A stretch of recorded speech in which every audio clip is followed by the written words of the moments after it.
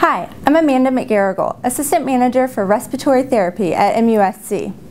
Today I want to talk about carbon monoxide found in cigarette smoke. Carbon monoxide is a poisonous gas, the same thing you find that comes out of your car.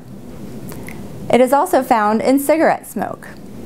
When you inhale carbon monoxide from a cigarette, it travels through your lungs and into your blood, where it binds with hemoglobin. Your hemoglobin is what normally carries oxygen throughout your body.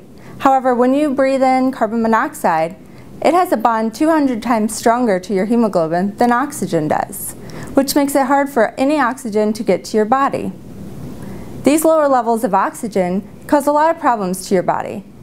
It causes you to become more out of breath, especially during physical activity. You may feel more tired, and it may be harder to concentrate. Your heart has to work harder and beat faster to try and compensate for this lack of oxygen. This puts you at risk for heart damage. When carbon monoxide binds to your hemoglobin, it creates carboxyhemoglobin, which causes your blood to thicken. This thicker blood causes your blood pressure to increase and also increases your risk of heart attack and stroke. Today we're going to do a breath test to measure the amount of carbon monoxide in a smoker's blood. This is our volunteer, Charlie Dosher.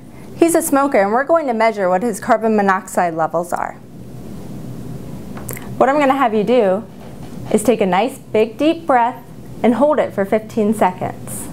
Then I'm going to have you blow into the machine, and it's going to take a reading of your carbon monoxide levels. Take a deep breath in and hold it. Now exhale slowly through the machine until your lungs are empty.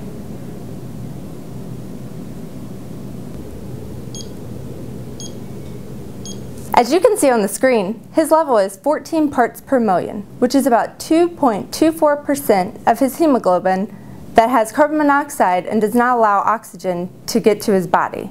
Carbon monoxide takes about 24 hours to completely leave the body.